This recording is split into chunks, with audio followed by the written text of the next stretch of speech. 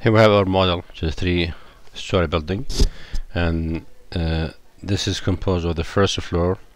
The only thing that will be different from typical floor is the columns. These columns, they carry the load from the top to the bottom, but the beams in each floor, they'll be same, because especially if the load is same.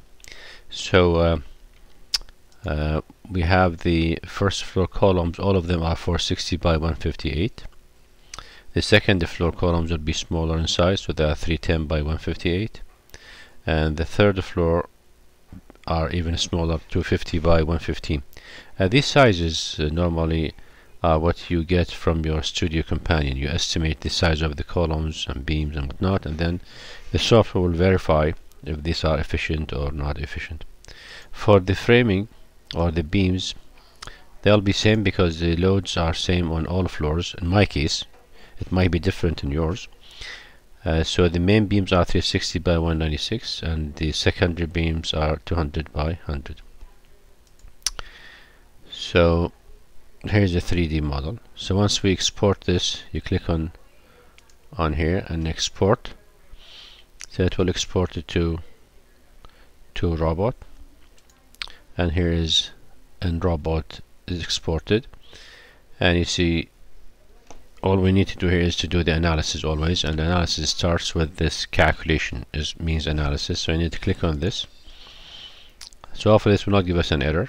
So if it doesn't give us an error, means you are okay, and it seems to be fine. This mesh will show always, and if you want to get rid of it, you go here. It says calculation model finite element, remove it, so it will become like that. So now this structure is ready for design. Now we'd like to verify the sections. So if you go to steel design here, and then you do steel aluminum design, it seems to be populated here, so it seems to be fine. So we just will run this and see if the sections are okay or not. So click on calculation here, this one. So let's see the results. So the green means we are okay. So it seems we are all okay. All the sections seems to be fine. But if you look at the ratio here, some of them are over designed, I guess. So we'll close this, and we'll need to group the sections. Now that we have already planned for our structure to be for the first floor columns, this one, and this is for the second floor, third floor. So we know each one, so we'll group them. We'll call this first floor columns, second floor columns, third floor columns, and this is the main beams for all floors, and this is secondary beam. So we'll do that. So first of all, we need to use this bar selection, because this will help us to see. So it will tell us, because we classified each group by a section size, so we know the here. So the 460 by 158 is the floor columns. This is this one. So if you double click on this one, it tells you the numbers. The members are 1 to 16, because each member has a number. These are the ones which are the main column. So you go to groups and create first group by clicking on new, and the list is paste this number which you got from here, and then give it a name, which is the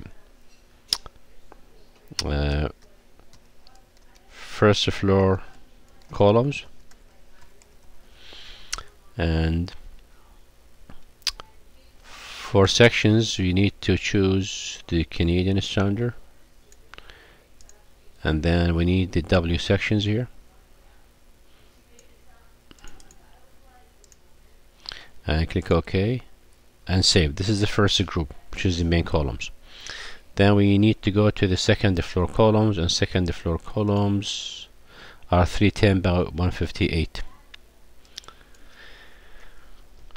The second floor columns are 310 by 158. So double click on this one. So these are the members, which are 41 to 56. Copy these ones and create a new group, which is group number 2, and the list is these ones, and these are second floor. So second floor columns.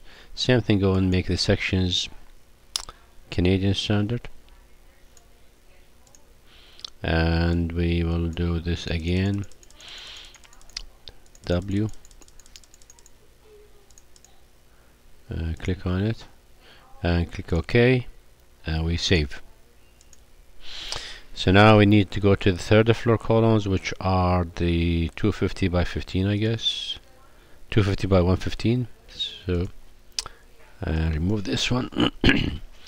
250 by 15 are the 81 to 96. So copy and paste them to, first make this group 3, the list is here, and make this third floor column. Same sections, make sure, because just in case if we need to get an alternatives, it will load these sections for us. Okay, click OK, and we save. Now we're okay with the column, so we'll need to go and do the main beams, and the main beams are 360 by 196. 360 by 196. So these are the sections. So again, I'll create a new group, and these are the sections. I'll put them here, and I'll call them main beams. Main beams. And again, I'll choose the sections for Canadian Institute of Steel Construction, and W is okay. Save. Now I'll need the secondary beams. So secondary are 200 by 100, and again I'll remove this guy. I remove this, and 200 by 100 is the secondary beam. So copy, and I'll paste this and make this group number 5. This is group number 5. Just make sure that I'm not making a mistake here. So again, I'll copy this and paste it here.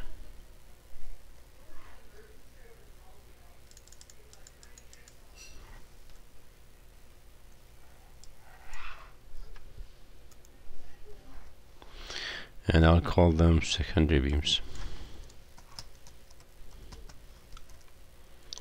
And again, I'll verify the sections are Canadian Institute of Steel Construction. I'm using Canadian standard here, and same W is what I wanted, wide flange, and then save. So I have all the groups here, so I'll close the selection tool. Okay, now I need to go to code a group, this one, and go to the list and make sure that I add them all. This one, this one, this one, double click. So you have all the groups from 1 to 5, and click close. And same thing goes for this. Again, choose them all. 1, 2, 3, 4, 5. Close. Now if we do the calculation, it will group them into groups. So that's what we want. So we'll see here. So now it will optimize the sizes. So you see, it says this is group 1, which is first floor columns, and it reads this is the suggested size. The size was huge, so it reduced the size for us, so meaning that what we estimated was large. I use 460 it and brought this down to 200, so it means the size was very big at the point. And same thing goes for the rest of them. So you see there's a huge difference, and now it can optimize.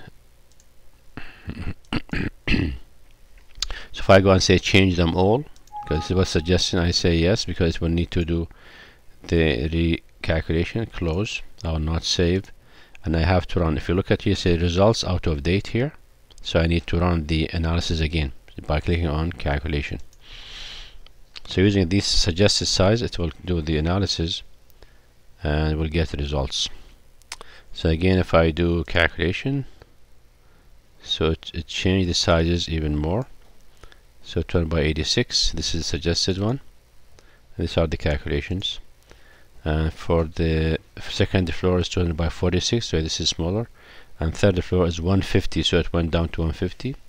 Now the main beams are 130 by 28, and the secondary are 100. So keep on doing this, change again, and say yes. I close, do not save, and run the analysis again.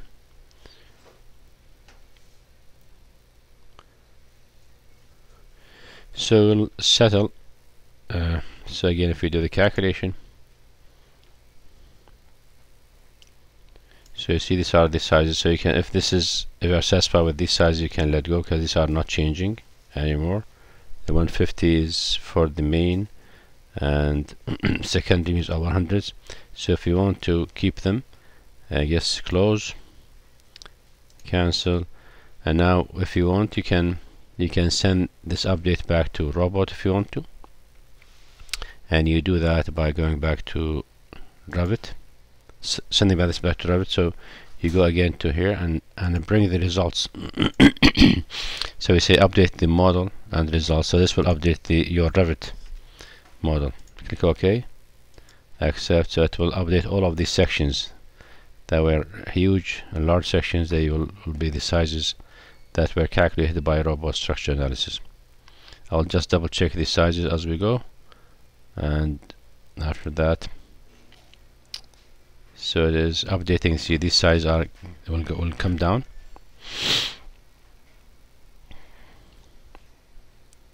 So it might take some time because this is long.